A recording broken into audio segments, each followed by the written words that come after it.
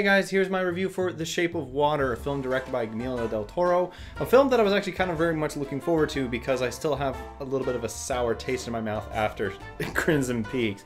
That was my attempt at sign language. I looked it up. I apologize. I couldn't find the translation for the and. So I apologize for that. But otherwise, I actually really like this movie. Del Toro is always known for fantastically visual films. He also is always known for very intriguing characters.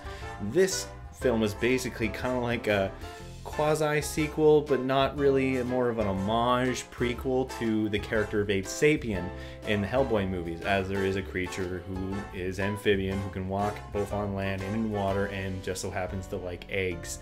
But either way, this film is actually very good. It does follow a little bit of stereotypes of Del Toro's previous works, but the thing I will also say is this has some of the best character writing he's ever done. Sally Hawkins is fantastic as her character. The fact that she is a mute does not hinder her at all in character development or expressing emotion.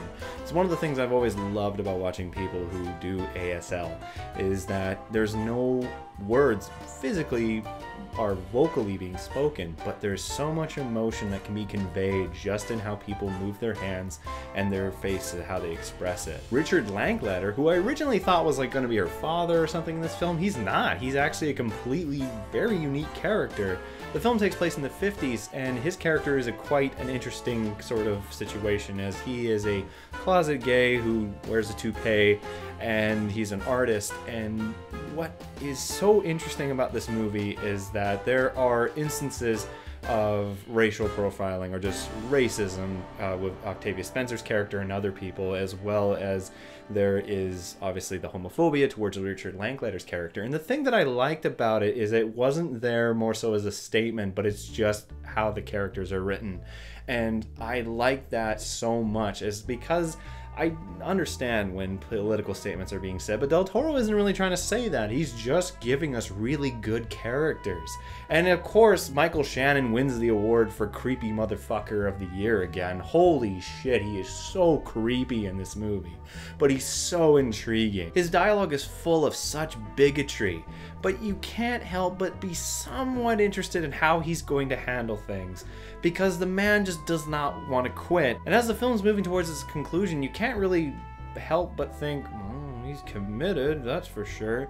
Really, he's a fantastic antagonist in this film. Just his interactions with Sally Hawkins and the rest of the cast is just so unnerving. He is absolutely horrifying. It's like if Buffalo Bill got to be the head of security, but he wasn't a murderer, at least you knew about it anyways. But there are certain scenes that are incredibly disturbing and very uncomfortable, but some of the best ones in terms of just character development, as well as just like, wow, I can't believe they did that. Speaking of which, the opening of this movie, I admit, my eyebrows were raised because we see Sally Hawkins go through her normal routine, and then she goes into the bathtub and has a little bit of her time. And they just kind of nonchalantly go over that, and it's her routine. They repeat it again later. It's like, oh, okay. That's another thing I like about what Del Toro does with this movie, is he doesn't care about this stuff. He just like shows it like it's a regular day.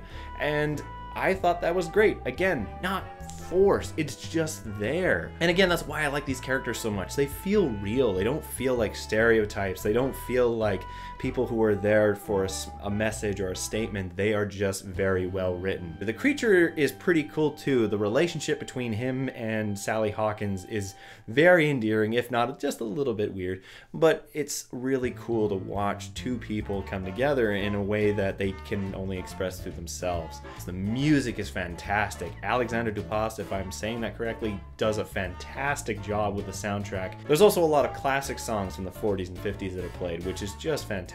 Del Toro basically makes a love letter to the 50s with this movie. But he does slightly veer into kind of the stereotype of Del Toro's writing. Mainly the last 20 minutes I was able to basically call play-by-play. While his movies are dark and always kind of have a sad but slightly happy ending, I still enjoyed it. I think it is definitely one of his best movies that he's ever done, and it's a film that should be watched. It's pretty ballsy for some of the stuff that it just nonchalantly goes over.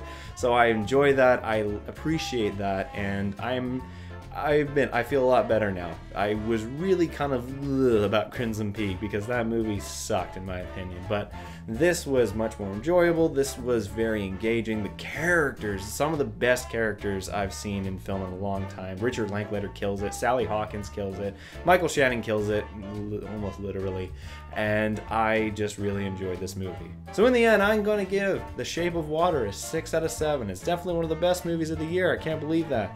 Both Molly's Game and Shape of Water back to back. Anyways guys, if you like this video, leave a like down below, and if you want, maybe subscribe. Anyways, I'll see you guys next time.